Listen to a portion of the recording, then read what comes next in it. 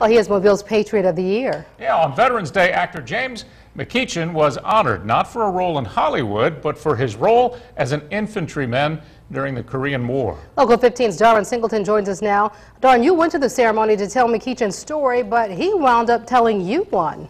That's right. Name a hit television series from the 1970s, and Jay McEachin probably starred in it. All in the Family, $6 Million Man. He was even the first African-American to have his own show on NBC, a detective series called Tenafly. But today in Mobile, McEachin was celebrated not for his acting, but for his first love, his country, and that's where this plot really gets interesting. He was wounded during an ambush in Korea, the Battle of Old Baldy, it was called. And for that sacrifice, James McEachin received the Purple Heart and Silver Star. And today he came to Mobile to receive the Patriot of the Year award.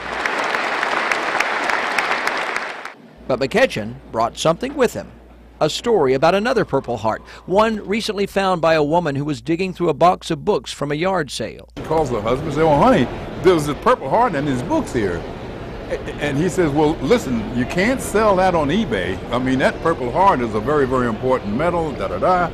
And she says, "Well, I'll just find out who owns it." And thanks to the internet, she did. That Purple Heart belonged to another Army infantryman in Korea, Lieutenant Henry Schenk. And on Wednesday at the Korean War Memorial in Washington, D.C., McEachin will take part in a ceremony to return the Purple Heart to Schenk's widow. Being part of returning a Purple Heart to a family is a huge honor on its own, but this is personal for McEachin. You see, he was actually there the day that warrior died. Well, he was my patrol leader. He was killed in action.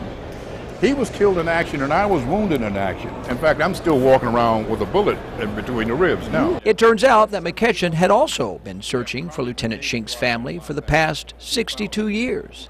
Thanks to the accidental discovery of the lost Purple Heart and the internet, he will be able to finally connect the lingering dots to a comrade lost more than 6 decades ago. This is not McEachin's first visit to Mobile. He was the guest speaker for the dedication of Mobile's Korean War Memorial at Battleship Park in 2002 and continues to direct and star in films. He tells me his next project will be a film about the Purple Heart, and he hopes to use the USS Alabama as the backdrop. Kim? All right, Darren, thanks. On his